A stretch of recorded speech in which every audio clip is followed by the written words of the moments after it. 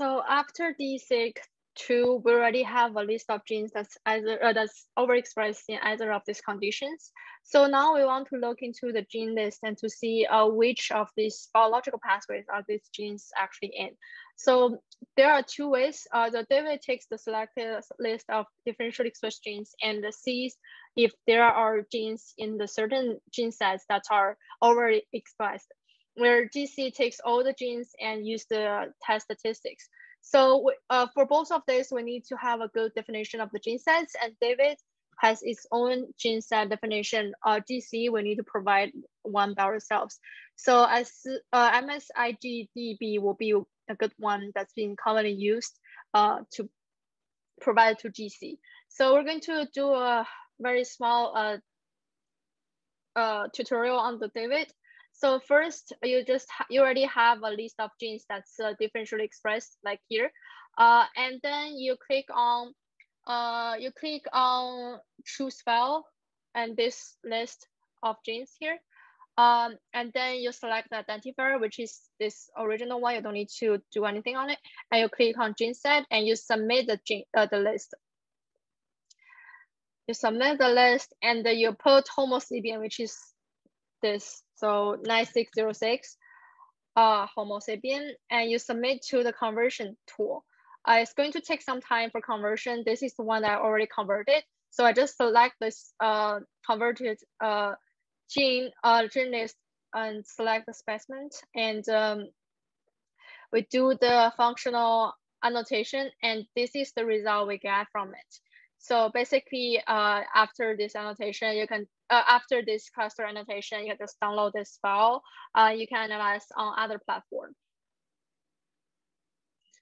So GC is another way to do this gene list analysis. So in GC analysis, you need to ranking all the genes in the dataset, and you're identifying the rank position of all members of the gene set in the ranked datasets.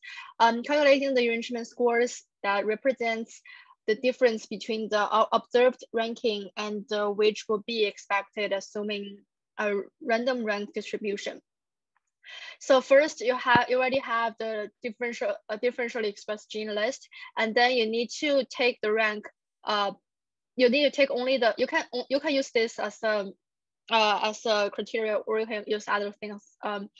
That's a modification of this, but here we're using the log4 change. You take only log4 change as the rank, and you give the rank the same name as the gene list you got, and you sort the rank from positive to negative.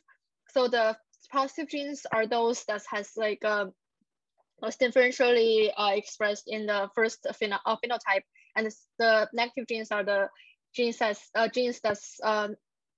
that's overexpressed in the phenotype 2, just second phenotype.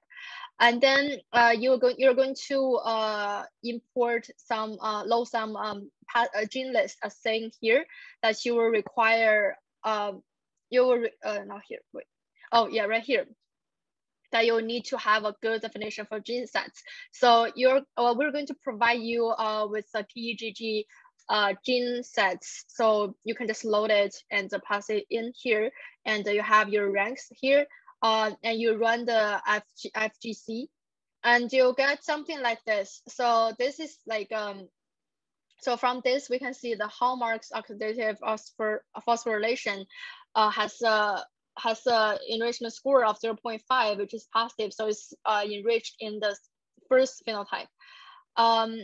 And if we look, if we plot it out, we can see something like this. So this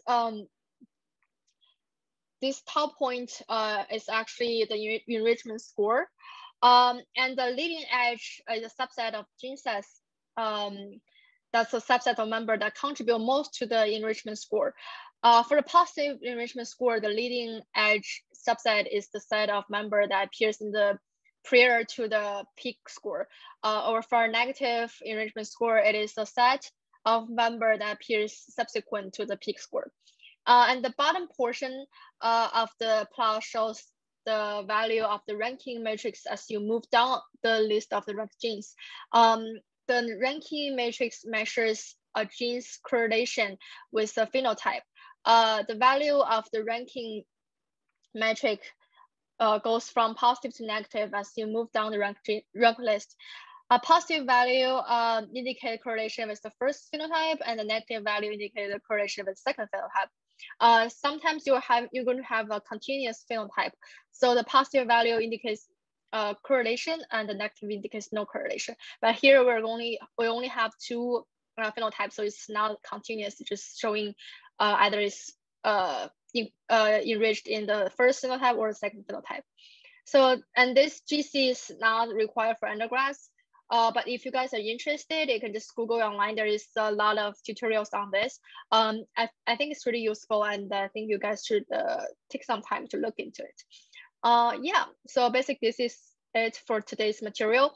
If you have any question, feel free to ask me.